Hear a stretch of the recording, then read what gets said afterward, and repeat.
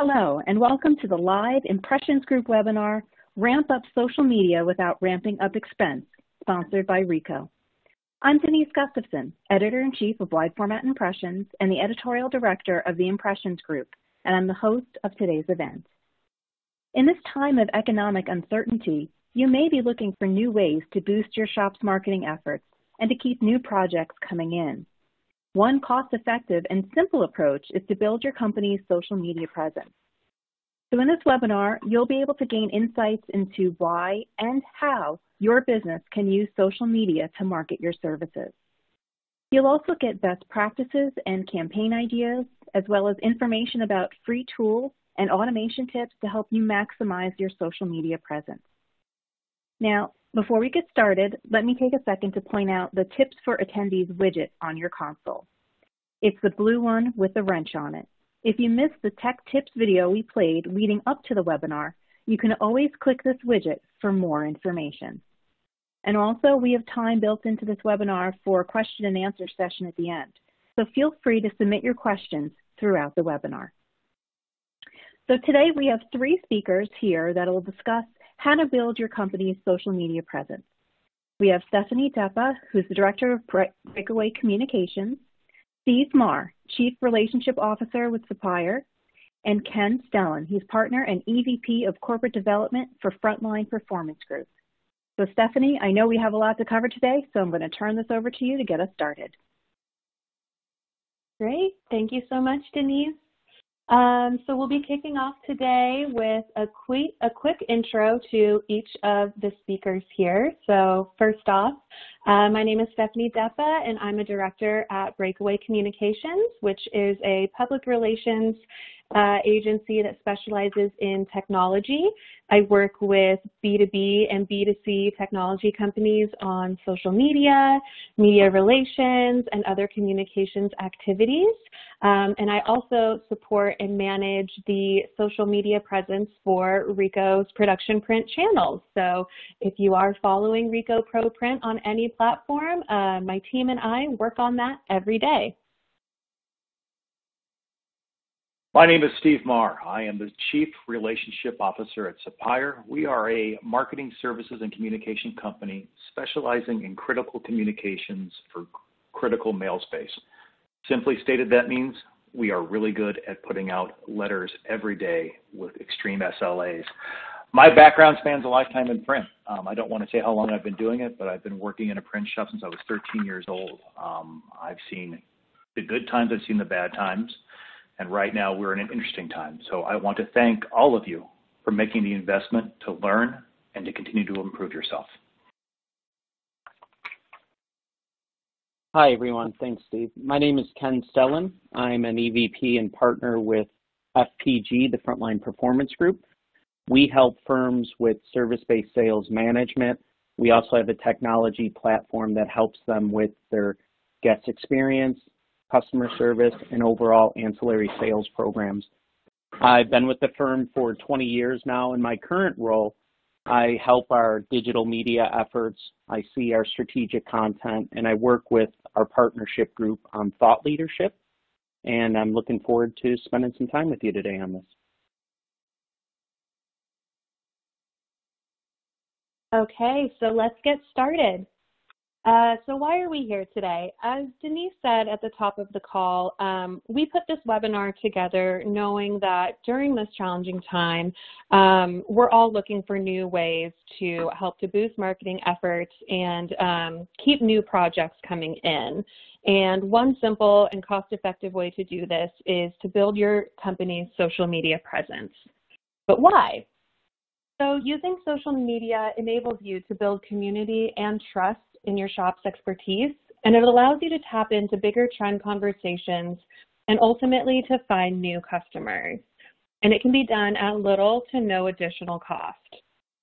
So in today's virtual world, customers, both your present customers and your future customers, really rely on word of mouth and look to social media to learn more about every possible service that could help their business right now.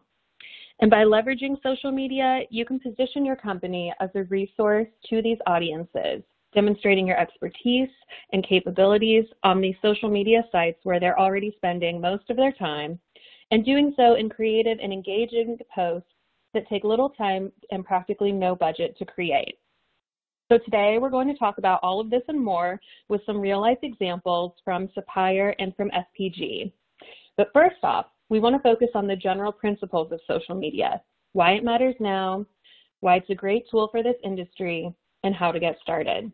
Then we'll talk with Steve from Sapphire so that we can hear firsthand how his company is utilizing social media. And we'll close out with some tips on what to keep in mind when setting up and communicating via social media, including automation tools, how frequently you should post, and campaign and post ideas. All right, so I'm going to hand it over to Ken, and he'll get us started. Thanks, Stephanie. I appreciate it. So building upon the why mindset is when I think of social media, and I see some of the best firms across the world do it very well, is you really start to think about the human psychology of it. And you always hear how humans are addicted to their devices or how we're addicted to different social media. Well, there is the psychology behind it. And of course, I'll hit on in my piece the psychology of influence. And there's 6 principles of influence that have been tested over time. And the main expert on it, if you will, who founded this area, his name is Robert Cialdini, and some of you probably heard his name, but there's 3 of the 6 that I really believe that tie into how to be effective in a product or services environment, especially in the print and wide format area. And it's really social proof, authority, and likability. And I'll hit on those in a moment, but I believe what you can do is leverage the psychology and be more influential out there via different social media platforms. The other piece, too, in your world now, whether you're independently owned or you're part of a corporation, is that personal branding and professional brands, I believe they're interrelated. You could have a great company and you spend a lot on culture and you spend a lot on employee and employment and branding, et cetera.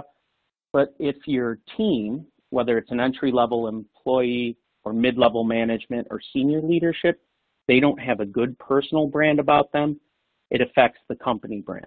So I believe now more than ever they're intertwined, and social media is a way for you to take back that impression space. And then the 2 sort of are pragmatic. The final 2 here, it's a very controllable medium.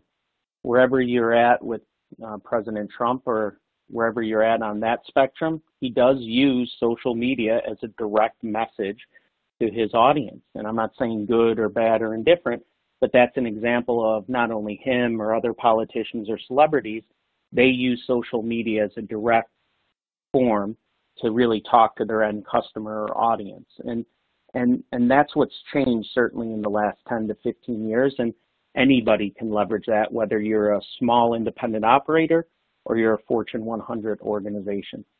And then today, in the unfortunate situation, more eyes are on our screens than ever. And even prior to this session, we learned that more people will be on this webinar because their thirst for knowledge, because they have more discretionary time. But more people are on their devices more than ever because they're in this sort of state of flux. So that's another reason to the why behind it. But in a moment here, I'll talk a little bit about some specific examples and how you can leverage. I'll talk more specifically to LinkedIn and Instagram per se. Steve has some really great content on those platforms as well. But when you think about authority, you're really thinking about not an authority of somebody who is in law enforcement or a teacher or a disciplinarian, but somebody who's a subject matter expert, somebody who's considered an authority in their respective space. Likability is creating a connection. And the important thing with likability, it's not the fact that somebody else likes you or an organization likes you. It's the fact that you show that you like them. And so likability is that connection we have with an end customer or a prospect. And then finally, social proof. It sort of goes to the adage, birds of a similar feather flock together. Well, we are tribal in a way where we flock to similar-minded or like-minded individuals and groups, and social proof and consensus really does that. And we'll highlight some different examples from LinkedIn specifically. So before I go into it, let's just talk a little bit about LinkedIn. I am a huge fan of LinkedIn. I wish I could say I was an early adopter of it.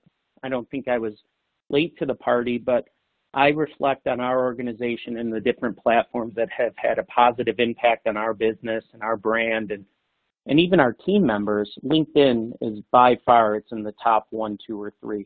And so many of you know this, but from a high level, it's the world's largest professional digital network of over 640 million people.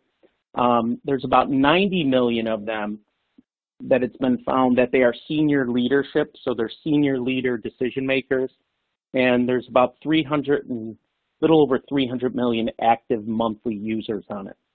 Now, why I'm very fond of LinkedIn is because I believe it's the most credible platform out there, in the sense that, number one, Microsoft owns them. We all know that Microsoft is not going away anytime soon. And certainly the other piece with it is there's many pieces in LinkedIn that control spamming or controls anonymous contributors. So if you take a Twitter or even take Facebook, there's probably millions of different types of profiles that are anonymous profiles. In LinkedIn, you can't really hide behind anything. So it does add a different semblance of credibility to the platform. And I believe if you're distributing your message through a platform that's perceived in a credible way, it only helps the strength of your message. So, but with LinkedIn specifically, we have found that it's really your living resume. So I have a lot of friends, maybe they're not directly in my professional network, but they say, yeah, I signed up for LinkedIn many, many years ago, but I never use it. I'm on there, I have a profile, but I never use it. And the one thing I share to them about their personal and professional brands, while they should at least be aware of it, is by just setting up a LinkedIn profile. Let's say your name was John Doe, and you set up John Doe and you set up your company name. All of a sudden, just with that, because LinkedIn is so well optimized on Google and the different search platforms, all somebody has to do is type your name into Google search bar, and even with an incomplete LinkedIn profile or a profile that wasn't well thought out, or worst case scenario, it's not updated, you're still gonna index higher because of that. So I always share to people, it is a living resume, and it's not just on the profile, it's a living resume because it allows you to share content, it allows you to share the things that are on your mind professionally. For me personally, I've become much better at curating online content and different things that I'm working on, but I find for me, curating content on LinkedIn is much easier. If I can go back, because I have a pretty active thread, or my posts are pretty consistent, or articles that I might have contributed are pretty consistent, I can go back 1 or 2 or 3 years to sort of see, okay, what was on my mind at that time period. And so I find it's a really good resource for that. And then just like, you know, how people get information off of Twitter or they get information off of Facebook, I find for me LinkedIn is a very good knowledge hub. And my feed is, I'd say it's very well calibrated to the type of information I want to take in that applies to my professional setting. From a marketing standpoint, so we just talked about what's in it for you and from a high level why LinkedIn matters. But I guess from a business standpoint, especially in your world, the commercial print world, from marketing, it really lets you establish your presence and expand your presence from afar.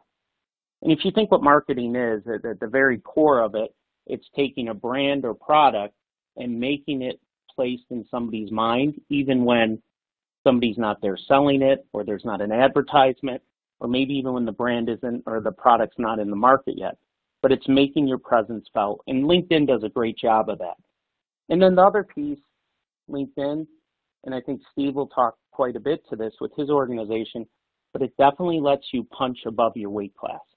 And that's what, when I think of the importance of authority and subject matter expertise, by leveraging LinkedIn to show what you know about your product line, or how you use your respective equipment, it really shows that you could be on the same page as a multi-billion-dollar corporation or even a corporation that's publicly traded. It really lets you share your knowledge in a deeper way than most platforms do. So let's talk a little bit about why it's great for your industry. I'd say number one, you're in the visual industry.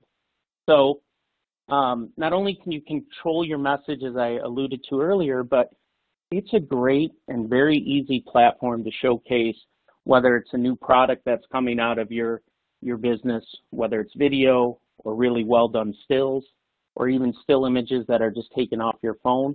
It's just a great platform for that, as is Instagram, of course. It's also a great platform, getting back to that authority standpoint. You are in a craftsmanship industry. Even though the equipment is multiple millions of dollars and there's a ton of tech behind it, there's still an element of craftsmanship and pride of work behind it. And I believe LinkedIn helps you showcase that. And this is a great example today, but good businesses do business with good businesses. You know, winners partner together, and it allows you to showcase some different strategic partnerships. And like everything else, this sort of gets to the personal branding, how they're intertwined. Now more than ever, work-life balance is intertwined. I mean, we were talking before this call about how when you look at it in this new environment where people are working from home, you're pulling back the curtain on what their work life looks like. But LinkedIn, it doesn't always have to be your 9 to 5 content. For example, if you're an alumni of a university and you're passionate about that university and the good work they're doing, you could share that. Or if you're involved with a nonprofit that might not be affiliated with your work, you can showcase that. So it's not just about the typical 9 to 5 business content as well. So let's share some best-in-class examples. Now, I want to share some examples. We have clients all over the world with FPG. We have clients publicly traded, Nissan, Hilton, Marriott, Europcar. They're all over, but one of the companies that I became more, I guess, familiar with was through a non-professional or formalized relationship with some of the work that I do in the community with a nonprofit. And I saw that they do a really nice job with LinkedIn, so I knew this was more of the wide format world, so I figured I'd highlight them. And so the company's called Team Concept. They're based in Carroll Stream, Illinois. They've been in business, I believe, over 20 years. The principal's name is Tony Rouse, and their head of sales, his name is Mike Such. So he oversees strategic partnerships. But what I want to do very briefly is highlight some posts that they've shared that ties back to that authority, likability, and social proof. So these are some, and by the way, I asked them for permission for this, but here are just some examples of authority, and anybody could do this, but I know Mike is specifically focused on keeping tabs on how digital printing and different print avenues can impact marketing campaigns. So he shares some really good stuff from the Wall Street Journal, Adweek, other organizations as well. Tony Rouse, the post on the right, is an example of authority.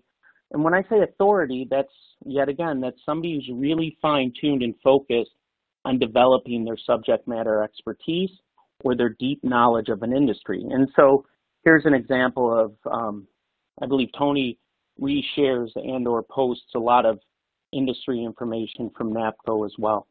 So here's an example of some different marketing strategies. Getting back to authority too, in craftsmanship, I saw this one from Mike's a while ago.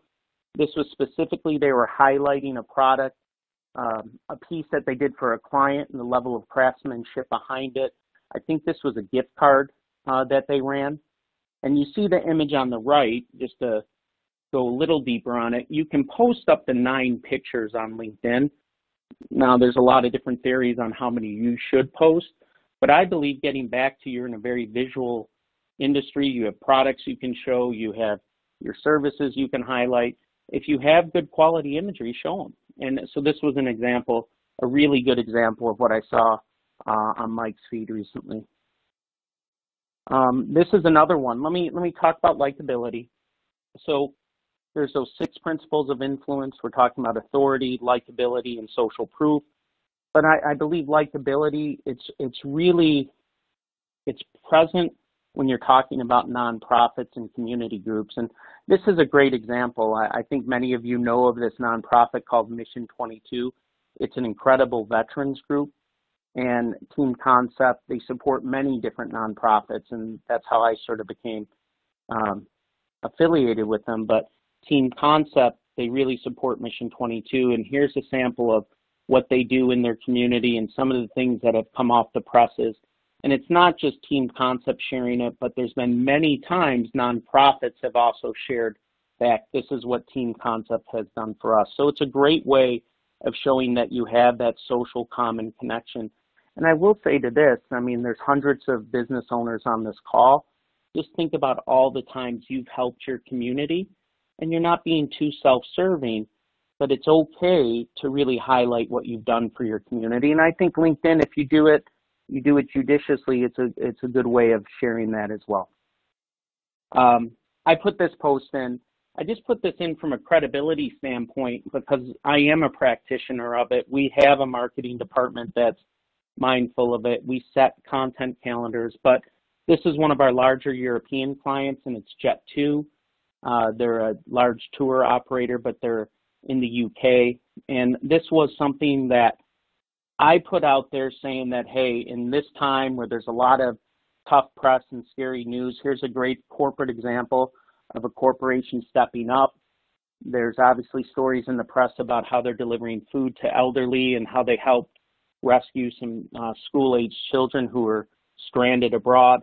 But the far right image shows the expanse of it, that 13,000 people viewed it. But what was more important to me is that 400 people from Jet2 saw it, over 400, and that about 20 people reshared it. And we're talking C-level executives, our main client liaison, et cetera. So that's an example. Here are 2 others. This is that social proof piece. Just good businesses do good work together. This shows a strategic partnership that team has set up recently with Ricoh. The image on the far right is a commitment that Tony, what Mike shared with me, their commitment of investment in this time, what they're doing to partner with Ricoh. That's a video image that's actually embedded there too. So they have some real high quality Ricoh imagery in there as well. So how you get started with LinkedIn, specifically establish your profile. That's step 1. Then build off your company profile if it's not already set up. Then think about the audience. Engage your audience on the who you admire, who you want to show that likability to, or other associations, and then develop a message cycle. So the cycle being, how often are you going to post? I try not to post more than 12 times a month, and what I want to be very mindful of posting. And then learn off LinkedIn. Try to find best practices from different industry pros you're working with. So that's my initial piece on it. I'll now turn it over to Steve. I know he's got some great content as well. Thank you very much, Ken. I feel like I'm standing on the shoulders of giants after hearing you go through your speech and your part. To simply state where we are at, I wanted to set the stage a little bit.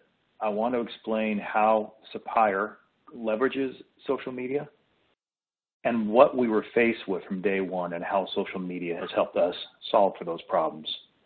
First of all, who is Sapphire? Sapphire is a communications distribution company specializing in complex compliance-driven solutions. We are a technology-forward company focused on delivering automation solutions in a highly secure environment. Our multi-channel communications services include printing, mailing, fulfillment, and electronic delivery. Now, that's a mouthful. Simply stated, Sapphire manages, produces, and mails compliance-driven materials with complete transparency, accountability, and reliability, 24/7, 365. To understand further what our challenge was when we set out to build a business, you have to understand that Sapphire is a restart organization that opened its doors on May 17th, 2019. I say restart because we are a combination of over 100 years combined experience in the compliance critical communication space. When we opened our doors, we had 0 clients, and we had a substantial portfolio of new equipment, including the first commercial installation of a Ricoh VC70,000 inkjet web. Right now, I'm sure a lot of you are thinking, holy cow, a startup, who on earth does that, right? We agree. We knew it wouldn't be easy. It's being compounded right now with everything we're facing with COVID, but we still knew we had a strong business model. Sapphire plays an extremely narrow market. We are a niche performer. We speak solely to people who have critical communications needs. That means the healthcare space, the limited retail space, the fintech space, and some other isolated spots for loyalty programs. When we're out calling on clients, our competition is deeply entrenched. This goes to what Ken said about being able to punch above your weight class. We are competing with organizations that are publicly traded, have great reputations, have good solutions, and have solid relationships. To compound that challenge, our sales cycle is long, sometimes 12 to 18 months. We are selling a very complex product into a very, very narrow space, as I said. On day one, as a company, no one heard of Sapphire. We had 0 brand recognition. We needed to solve this. As a leadership team, and again, this builds on what Ken said, we all had unique brands. We had all been leveraging LinkedIn for years. We have all curated content. We have all spoken with a different voice of authority. We were all in the same space, but we all had a different impression of that space. We needed to pull all that together and quickly get to market on May 17th. What was social media's immediate value to us as an organization? Well, first of all, speed to market. Think about that. On day one, using this relatively cost-effective tool, we were able to quickly establish a presence with limited effort. When I say limited effort, we all had existing LinkedIn profiles. We had to establish one for Sapphire as a brand, and we were able to do that quickly and efficiently. We sought to immediately establish ourselves as thought leaders in our preferred social channel, which is LinkedIn. This goes back to the earning credibility, which Ken mentioned. We needed to get out there and be a voice in our industry. We needed to show our clients that not only did we understand their space, but we could play in it. Again, punching above our weight class. We needed to have an understanding that the length of our sales cycle was a limiting factor to our immediate growth. We sought to follow our clients and our prospects online day one. We wanted to be engaged with them. And more importantly, we wanted their information to be a constant source of information for us in our daily feeds. So we followed the brands we wanted to call on and partner with. If we were focusing on a Fortune 100 company, we followed them. So every morning when we came in and opened our computers, we could see if they posted something relevant. We could respond to that post. More importantly, we were able to engage with that post. Utilizing social media, we were able to quickly promote the Sapphire brand at scale. Before social media, that wasn't possible. Today, it allows all of us on this call to be able to quickly get to market, promote ourselves in a way we want to be seen, and again, be in touch with people we want to be in touch with. The very, very first thing we did when we were talking about our social media strategy internally is understanding that there are 4 big social media channels out there that are available to all of you. We looked at our clients. We quickly established that our clients do not participate on Instagram. Yes, many of them have presence on there. Yes, many of them have feeds on Instagram. But the executives and the stakeholders we were looking to engage on were not being a voice on Instagram for their brands. We also decided as a company that Facebook, while it's viable to follow your prospects and your clients personally, it is not something that we really wanted to pursue for a corporate branding initiative. Our clients do not look on Facebook to find a secure communications provider. Instead, for the reasons Ken mentioned, we focused on LinkedIn. The people we wanted to engage with are on LinkedIn. The people we want to engage with are on LinkedIn daily. The brands we want to partner with are also active participants on LinkedIn. Then in the upper left, you'll see a small little heart next to Twitter. While Twitter to us is not a viable source of leads or revenue, it is a source of branding. We do use Twitter. We make daily tweets. Most of our tweets are linked to our LinkedIn profile. Again, we use that channel for branding, not for revenue generation or lead generation. So our LinkedIn strategy was simple. We needed to promote the Sapphire brand. We needed to establish our leadership as thought leaders. We needed to reach prospects through our sales team. We needed to engage target companies through Sapphire and engage prospects through sales and leadership of Sapphire. The first thing we needed to do was basically akin to herding cats. As I said early on, all of our sales reps and all of our team leaders and all of our executives had long curated and extensive histories on LinkedIn. We all had different brand personalities. We all looked and felt different. The first thing we sought to do was standardize that. We created a standard design template for our brand identity that we all followed and we all executed. That includes the header bar. We wanted to make sure that when someone looked at Michelle's LinkedIn, the graphics matched what they saw in Jason's. They wanted to have instant brand recognition and brand credibility. That all tied into the Sapphire corporate LinkedIn site. Again, our goal here was to create brand uniformity, to make sure the voices we had promoting Sapphire were all aligned in not only their thought and their content, but in the look and their feel. This exercise also went into the primary text blocks on Sapphire. While everyone has a slightly different take on the corporate culture and what we do, it is all unified. We wanted to be able to speak with a common voice, but voices that are unique to each team member. Talk about thought leadership. Obviously, our founder and CEO, Michelle Steinberg, is the power behind the Sapphire brand. She is the one that is out there constantly creating thought leadership by her writing, her posting, and her blogging.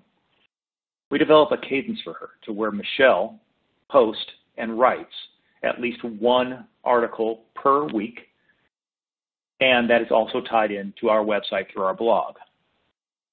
Michelle also shares content 2 to 3 times per week as available.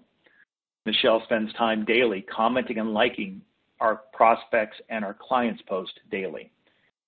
This sounds quite arduous when you think about it, but we're going to get into some of the tools and tricks that she does use to make sure that we can maximize her activity on LinkedIn.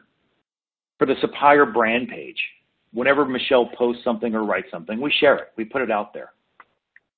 Whenever a sales team member posts something on there, we share it through the Sapphire brand. We are constantly sharing new content on the Sapphire brand site.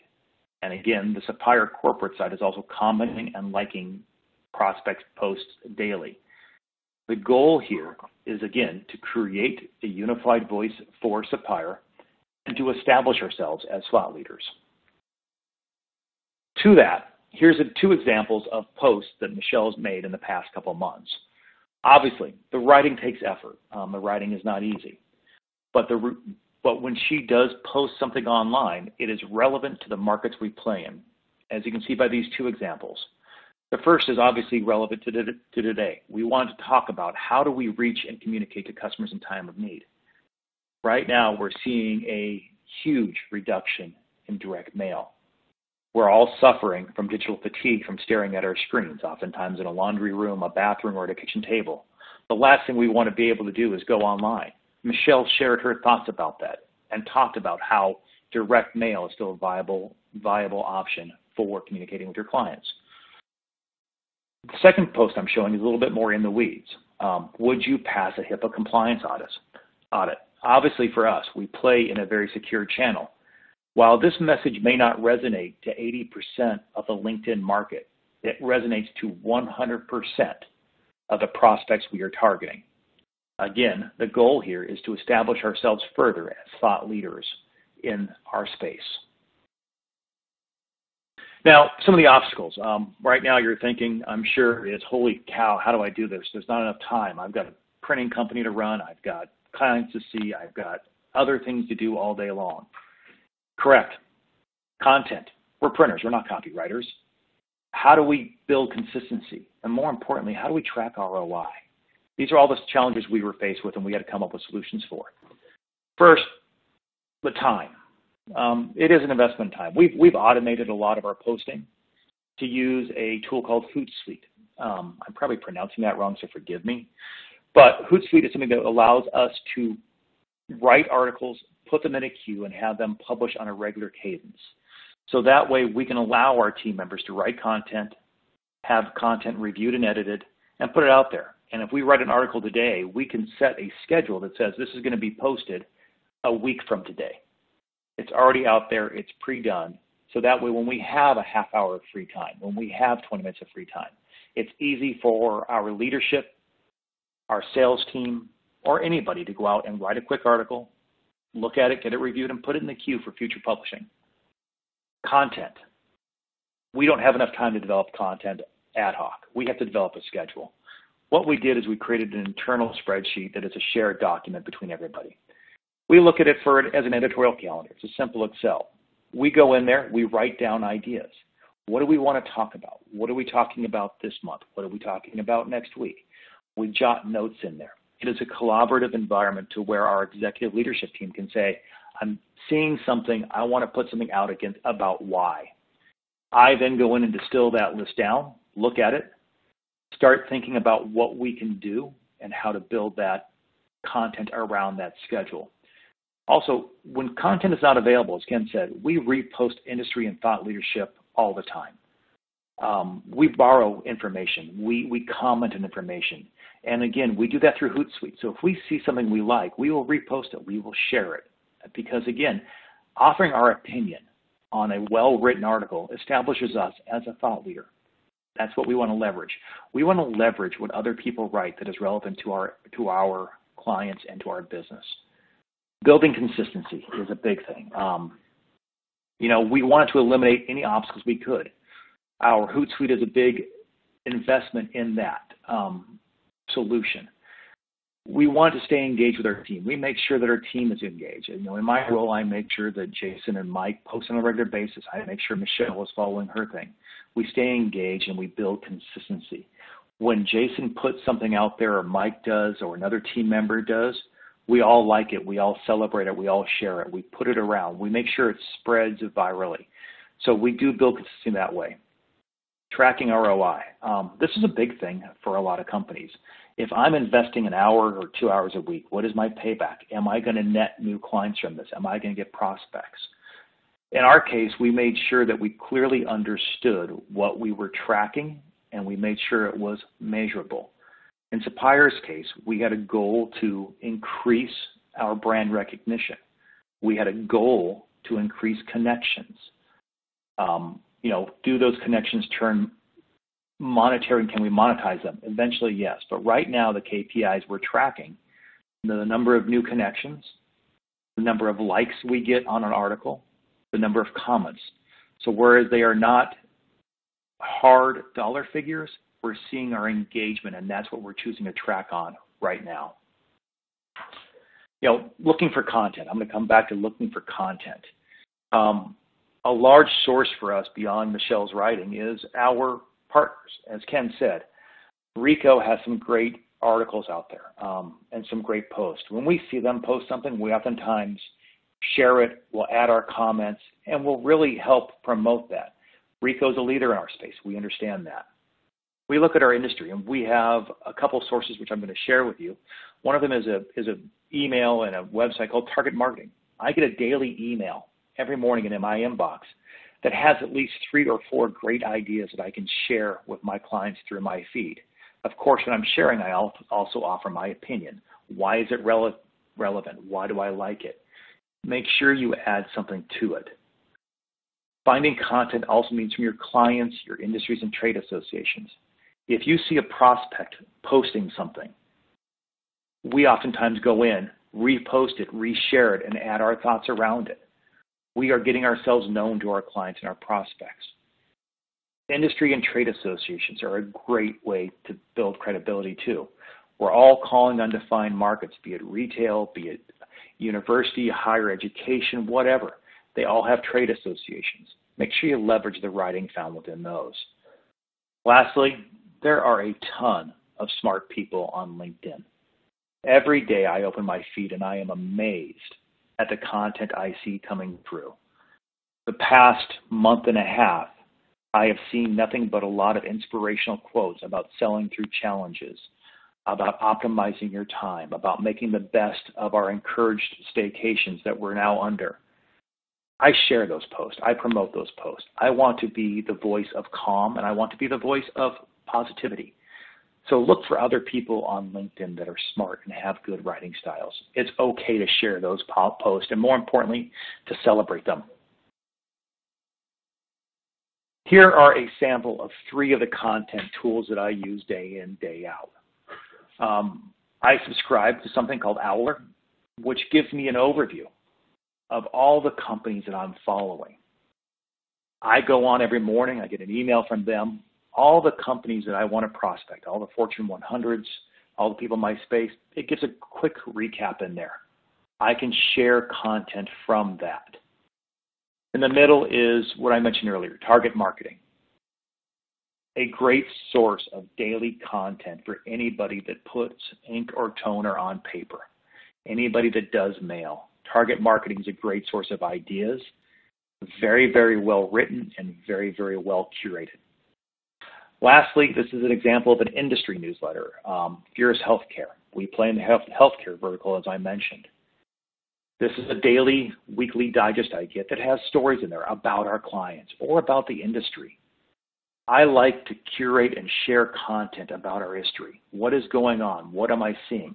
What is the CMS changing? How will that change impact my clients?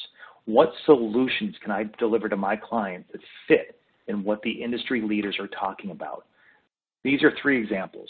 Another example is Google News. Type in your vertical, type in your industry, type in your target clients. You will find a wealth of information, and it's okay to share. We get content from where content is online. Lastly, I want to talk about some tips, some lessons learned from a lifetime of being in print and being in sales and being on LinkedIn. First of all, be yourself. Be authentic. This is a time to really build your personal brand. If you read my profile, there is a little bit of humor in it. There's a little bit of snarkiness in it at times. That's who I am. Anybody who knows me knows that I am sometimes a little bit of a smartass. My LinkedIn profile reflects that. Make sure it's yourself. It's your voice. One thing I see too often appearing on LinkedIn is political. Don't do it. It's not worth it. You're going to isolate and alienate half of your audience by making the wrong statement. I like to tell my team members, Facebook is for political, LinkedIn is for professional. It is a very, very slippery slope to go down. Even when you see an article that might resonate with you, by liking it, you risk alienating half of your audience. We use LinkedIn to educate. We don't sell on LinkedIn. We take the selling offline. We build a connection. We look to establish and connect with people that we want to be partners with, and we take the selling offline. LinkedIn is a tool. Connect, connect, connect. Find people you want to partner with. Find people at your target clients. Build a connection with them. My one word of advice is a lot of experts say a lot of things about sending a note, sending something. that gets into a bit of information paralysis, in my opinion. If you want to connect with someone, send an invite. Don't overthink it. You don't need to add a note, or maybe you do, but don't overthink it. Just connect. Then once you connect with someone, make sure you say thank you. Make sure you take it offline. Don't be a stalker. Nobody likes stalkers. But make sure you acknowledge it. This is a professional connection. Follow people, follow companies, follow content. Continue your education cycle. Engage and be an active participant. Don't be a stalker on LinkedIn. Sit there. If you see something smart, engage with it. React to it. Comment on it. That is building your personal brand, even if it's not related to your industry. If you see a smart tip on gardening, make a smart comment about gardening. If you see something about an industry that you follow, engage with it. Lastly, and this is probably most important for everything, you need to build a strategy to turn connections into prospects and prospects into clients. Otherwise, you're just wasting your time online. If you find someone you want to connect with and you make the effort to connect with them, turn them into a prospect. Take the conversation offline. Send them a note. This is not a game of seeing how many people you can connect with or how many connections you can have. This is a game about building relationships, just like in sales. Right now, you need to take these social media contacts and make them personal. Offer a phone call. Send them an email. Do something. I know right now no one wants another Zoom call. Do not ask for a Zoom call, but make sure you take it offline and make it personal. And with that, that's what I have, and I'll turn it back over. Thank you, Steve. So we're going to continue with a few more tips for everyone. So as you can tell, this group is definitely a big fan of LinkedIn, but we wanted to encourage everyone to really focus on one channel to begin with. And as Steve mentioned earlier, before you start moving on this, take a minute to think about where your prospects and your customers are. Are you working within some of those niche industries the way that Steve is? Are you working more with local businesses and organizations and schools? Have a think about where your customers are and where will be the best place for you to connect with them, and find them on that one channel to start with. I like to borrow from one of my favorite Bill Murray movies, What About Bob? It's all about taking baby steps. So from there, once you know your one channel, try to post once a week, or if that even seems like too much, try once a month. You have to start somewhere, and no one's going to be an expert right out the gate, but you do want to start getting consistent with the things that you're posting and when you're posting. But again, baby steps, try once a week, see if that's something that you can keep up. To help you do that, also, as Steve talked about, is creating a content calendar. And this doesn't have to be something that is really fancy. It can just be a bulleted list in a Word document. It could be an Excel spreadsheet. It can be a Google Doc. Whatever helps you to stay organized will help to organize and continue your social media program moving forward. And then also, if you are feeling like you've got a good handle on things and you're producing enough content, consider using a low-cost automation tool. Steve talked about using Hootsuite. I've used that a lot with a lot of companies that I have worked with, and it really is helpful so that when you do find some time to sit down, and maybe you have time to write 2 or 3 different social posts one day, but you know that you won't have that time again in the next 2 weeks, you're able to get it all finished, pre-schedule it, and then it will send it out for you. So those are definitely very helpful tools that are at your availability. Some are free and some are very low cost. And then we also wanted to look back at different content and campaign ideas. So Ken and Steve both shared great examples of content that they have been able to share from vendors and partners and industry organizations and media outlets. Again, all of these different pieces of content can help you to build that reputation online and show your authority, your expertise, your likability, everything that you're trying to reach and showcase. We also like to encourage posts that humanize your company. Show photos of the people who are working there. Celebrate your employees. Use social media also as a place to recognize them for the work that they're doing, especially if you're able to be open right now and you do have someone out there running the presses. Give them a shout out and thank them for being able to come in and work during this time.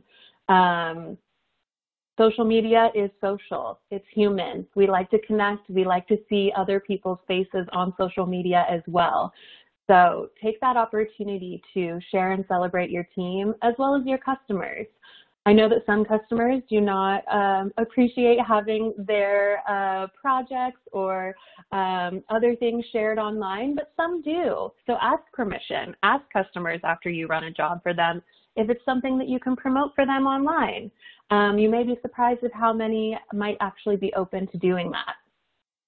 Another thing that you can consider is offering special incentives to customers who mention a certain social media post. If you are really just trying to, increase some sales and gain some new customers, that's another great way to try and see what happens and if that's something that might be a successful move for you. And lastly, of course, have fun. Social media is also meant to be fun. It's a great way for you to, again, share about your company and yourself, make it stand out from everybody else out there. And people, again, they like fun posts and they like to celebrate things online now more than ever. So this is your opportunity to be another resource of fun and positivity online.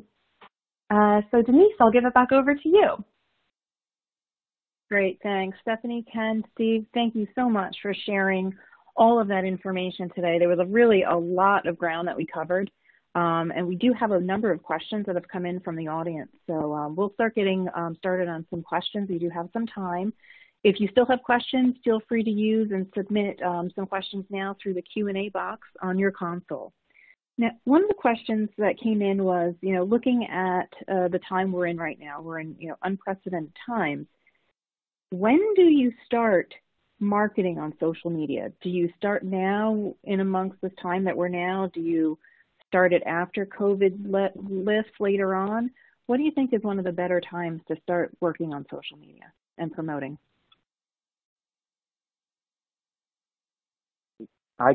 This is Ken, I can sort of share my views on it. I think everybody, it's a unique question because everybody has a different comfort zone, and I think everybody is facing the COVID-19 situation a little differently. I believe if you're not comfortable right now directly promoting your product or service on LinkedIn, sort of edge into the discussion and maybe promote others. I think Steve said it very well. He wants to be a messenger of hope or positivity. Well, if you have a nonprofit or charitable organization that you're working with that's doing great work, market them, highlight what they're doing. And I think what that'll do is it'll start building you as a content distributor. They'll start building your comfort zone, rather, of what you're putting out there. I saw the other day, coming back to Team Concept Printing as an example, they posted something about the work the Salvation Army is doing. And even though it wasn't directly about their wide format work or their fulfillment services, et cetera, it was more about this is another organization that's doing great work. Let's not forget about them. And then I think you just have to edge into it because everybody has to view that differently. And Ken, this is Steve. Thanks, again. Ken. If I can for a second, it is a crawl, walk, run model. I think there's no time like the present to start. I think that if you're not comfortable marketing or educating your clients, just get active. Go out there and follow people, make connections. You have to start somewhere. So there's no time like the present to take that first step and understand that this is your first foray into social media. It can be intimidating, but nothing happens until you take that first step. Great, thanks. Now, another question that came in is about limit posting to LinkedIn. You mentioned, Ken, I believe that you're only supposed to be posting about 12 times a month. Is there a reason why there's only so many times you should be posting, especially like to the LinkedIn platform? Well, I mean, there's no hard and fast rule. I sort of take, I don't want to, I guess, desensitize people to what I like to post. I'll just talk from my professional and personal brand. What I do is, and Steve alluded to this, and so did Stephanie a moment ago, but I like to create a content calendar and cadence, and there's normally 4 or 5 different areas that I post on that cadence, and one will be about my organization directly. The next one will be about a client who's doing great work, like Nissan is a very big client and what they're doing. Another one is something about my company's culture. And I think that's a piece we really didn't hit on as much. You can spend a whole week talking about employment branding and winning the war for talent, but talking about your culture. And then the fourth one is a nonprofit or charitable works other people are doing. And then the fifth one is similar to what Steve was saying, the human element. So I like to go into that 4 or 5 specific posts in the cadence. And I find that if I do that, and I'm, it's not always religious, am I perfect on it? But if I do that, it normally equals about 12 to maybe 14 at the most a month. But it's all based on your comfort zone. And it is something you have to develop a comfort zone with. Very great, Ken. Thank you so much.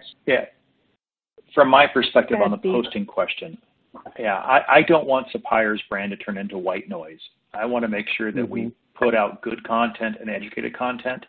And I think sometimes looking at my feed, there are people that post 2 to 3 times a day. In my mind, when I look at my LinkedIn feed, that's white noise.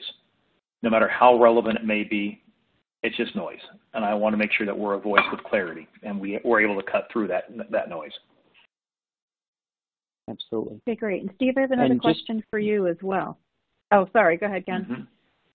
No, I was just going to say one thing, too, is really quick. You also have to understand when your audience wants to take in content. One of my best friends is a construction manager who focuses in the automotive space. They build automotive facilities. Well, his audience on LinkedIn, his network, is really active on Fridays, Saturdays, and that's when he posts because he gets a higher engagement rate. So once you get more advanced with this, you'll look at different things of when you're getting higher engagement, when you're posting and what you're posting. And that's probably a LinkedIn social media 201 class, but I think that's something you want to consider. Agreed. Thank you, Ken. And Steve, this is something that you probably can touch on. I know you spoke about how your employees and have they have their own brand page, and then Sappire has its own brand company page. Now, do you feel it's more important to share content under a personal brand or a business brand? And then how do you prioritize the two? That's a hard question sometimes, I think. It's a very, very hard question, and I believe in both. If you look at my LinkedIn profile, you'll see that I promote a lot of content out there, and I put a lot of stuff in there. What I encourage my team members to do is post articles, post content that is aligned with Sappire's marketing strategy. Again, they have their own voices, they have their own opinions, they have their own thoughts, but I want to make sure that we're all rowing in the right direction. As individuals, we need to understand that our personal LinkedIn page is about personal branding. I am very proud to work for Sappire. I think Sappire has a great story to tell. I want to tell that story in my own voice every chance I get. In regards to Sappire posting content, again, we drive it through there, but our primary channel right now is thought leadership coming from the CEO and founder, augmented by thought leadership coming from sales, shared by the corporate website. We are trying to establish that the people that are calling on the clients are thought leaders, and Sappire is fortunate to have them as team members. Okay, thank you. Ken, a question to you about LinkedIn Premium. Is it worth the cost? Because I know that that's an option for a lot of people as they're moving into and looking at LinkedIn. Is it worth the cost to go and take the premium route? Yes. I can't answer. Yeah, for me it is. For my organization, my partners, and for us. And I would say the reason for me is it allows me to look at the engagement rate. It allows me to better connect with my respective audience. And similar to what Steve said earlier, turning leads or relationships into action, or turning a suspect into a prospect into a client, it helps me with that. I think if you look at the overall cost of LinkedIn for what you can get from a branding perspective, it's well worth it. One other item too that we didn't share on this, there is a platform called Shield. They're based out of Europe. It's very reasonable. I think it's maybe $20 to $30 a month. But it does to LinkedIn what Moneyball is to baseball. It really gives you like your audience when they're on. I'd be remiss if I didn't share the platform Shield. So it's a really good. That with LinkedIn Premium allows me to get a really good understanding of how impactful we are. Great, awesome. And it looks like we are at the end of our hour, and we're out of time for today. So in behalf of the Impressions Group and Ricoh, I want to thank you for attending today's webinar. Be sure to check out our webinar page to get information on all of our archived and upcoming webinars. If you take a minute to fill out the brief feedback survey that will appear on your screen next, we would be definitely grateful for that. Your feedback will influence the webinars we bring to you in the future. So I hope to see you again at our next Impressions Group webinar. Thanks again. Thanks, everyone. Have a great